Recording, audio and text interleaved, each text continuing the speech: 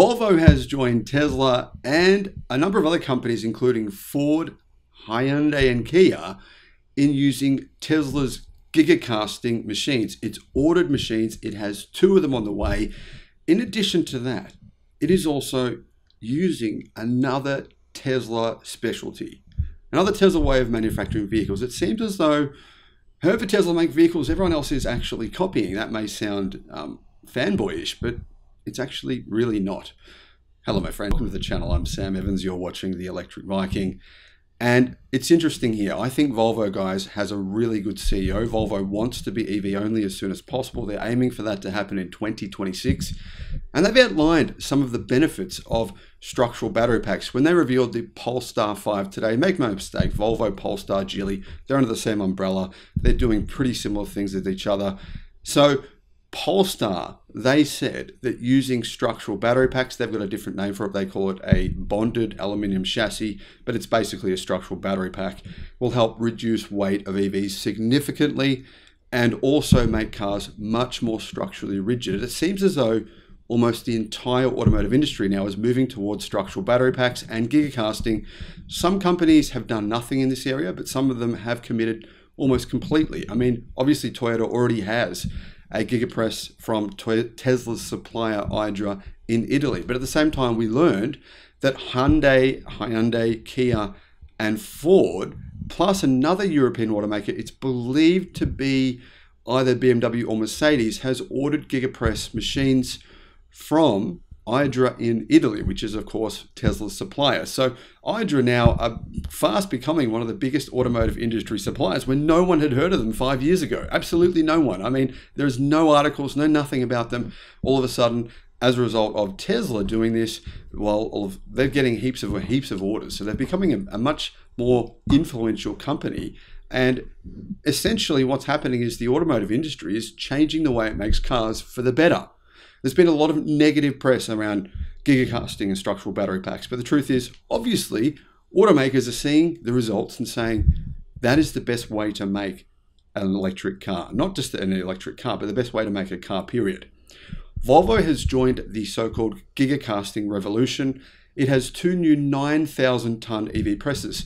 Now, the intriguing thing is here, guys, Tesla used a 9,000-ton EV press for the Cybertruck. The Cybertruck is a very big vehicle. Why have Volvo ordered 9,000-ton presses? Why do they need one so big? I mean, the press that Tesla used for the Model Y is significantly smaller than that. I believe it's only 6,000 ton.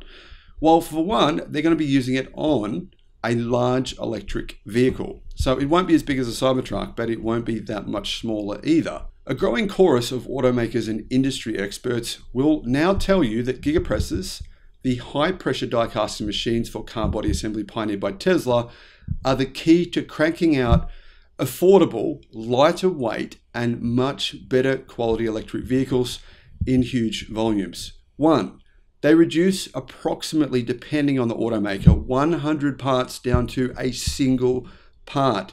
So much less work is needed. The actual part is so much better quality. You don't have to hope that all the welds and joins and everything are done really well.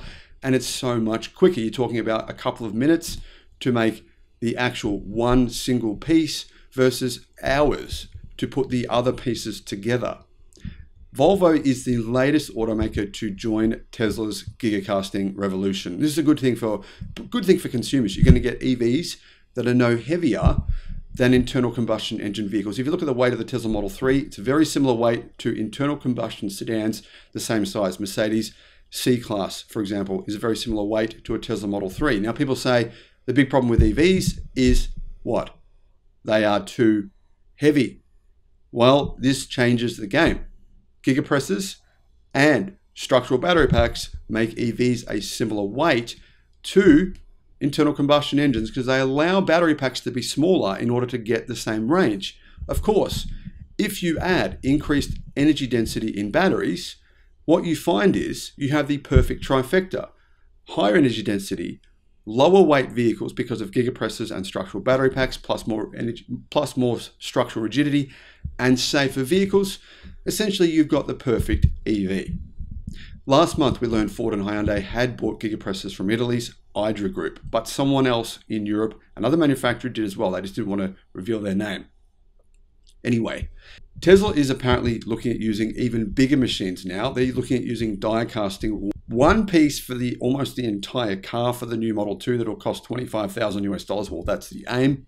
That's how Tesla plans to reduce the price of its EVs even further.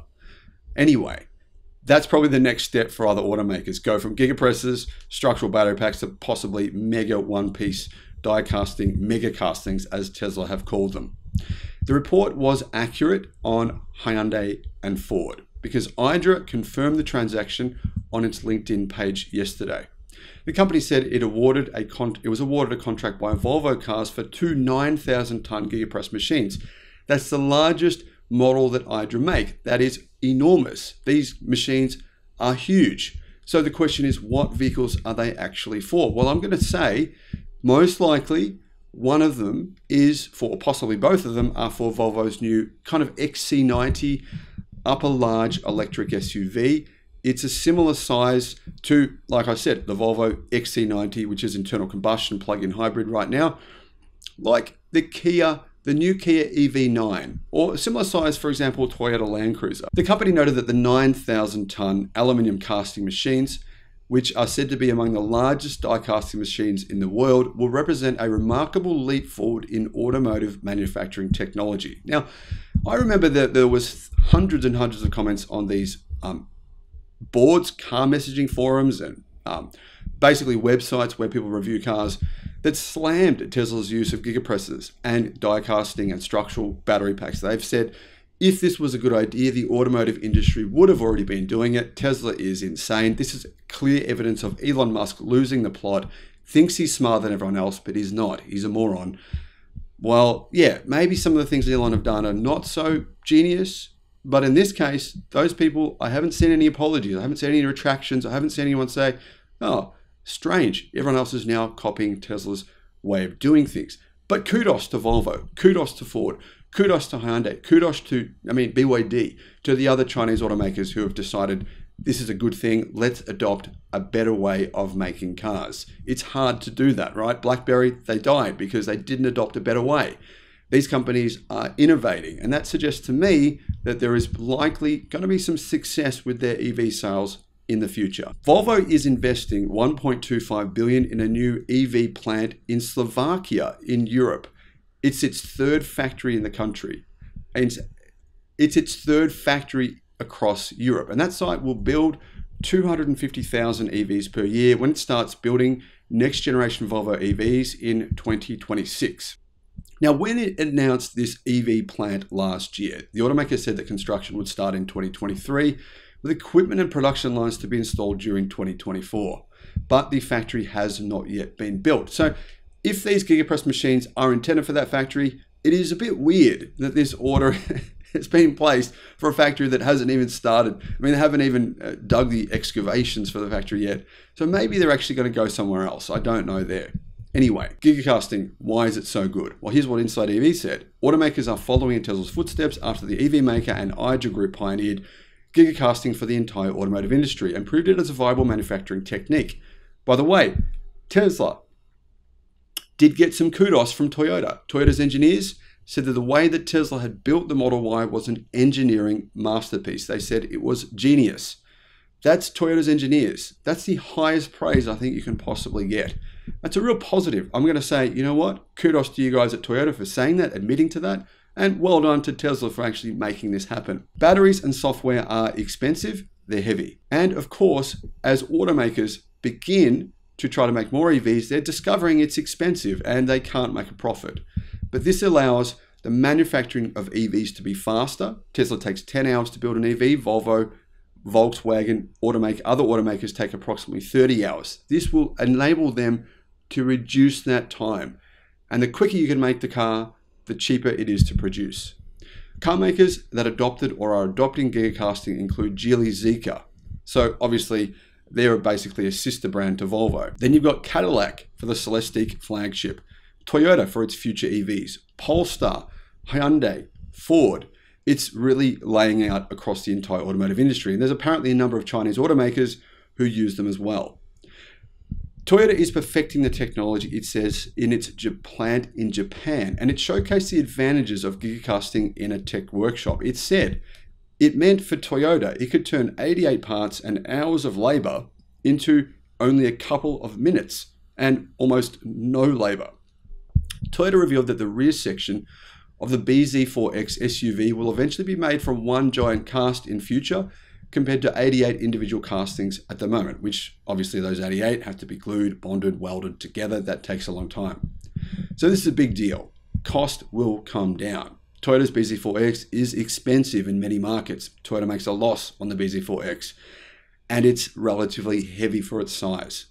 Just this one change to the BZ4X would probably reduce its weight by 150 kilos or 300 pounds and make it probably a few $1,000s cheaper for Toyota to produce. Idra Group claims gigacasting is inherently eco-friendly, reduces waste and energy consumption, and this is a big advantage. And keep in mind, there's another advantage here that I don't think anyone's pointing out.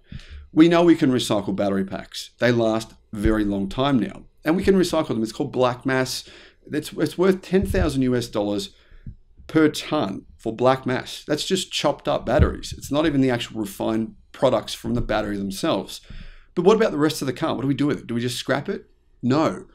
If you have one giant piece of the car made purely of aluminium, as these are, it's very easy to recycle and very profitable. Think about it. One enormous extrusion of aluminium is extremely valuable. So at the end life use of an EV, the battery pack will often be used for energy storage or other purposes, could be recycled, and massive parts of the cars can then be recycled very easily.